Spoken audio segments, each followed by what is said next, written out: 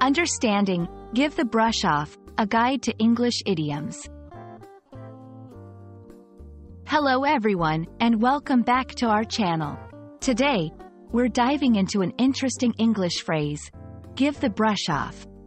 This idiom might sound a bit odd at first, but it's widely used in everyday English conversations.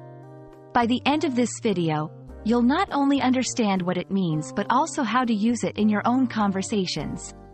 So, let's get started and unlock another secret of the English language together.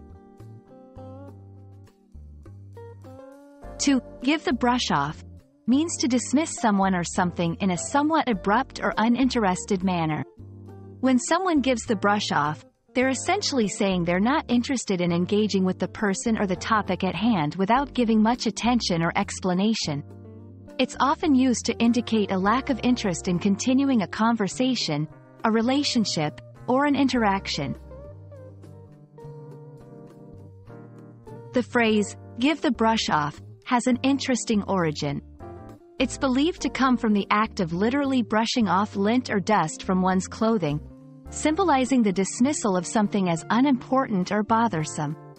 Over time, this physical act became a metaphor for dismissing people or ideas in a figurative sense. Understanding how to use an idiom can sometimes be more challenging than understanding its meaning.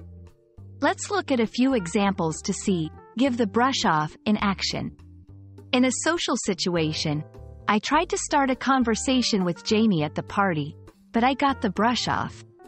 In a professional context, I proposed a new project idea to my boss, but it was given the brush off in favor of more pressing matters. In relationships, after a few dates, I felt that I was getting the brush off, with shorter replies and canceled plans. These examples show the versatility of the phrase in expressing dismissal across different contexts. While give the brush off is a useful idiom, it's important to know when not to use it. Because it implies a certain level of dismissiveness or indifference, it might not be suitable in formal or sensitive situations where a more direct and respectful approach is required. Always consider the tone and context of your conversation when choosing to use this phrase.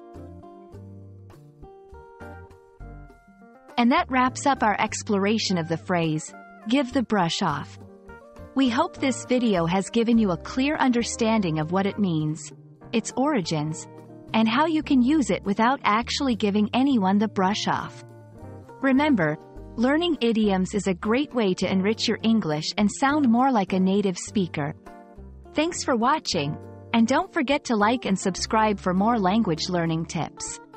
See you in the next video.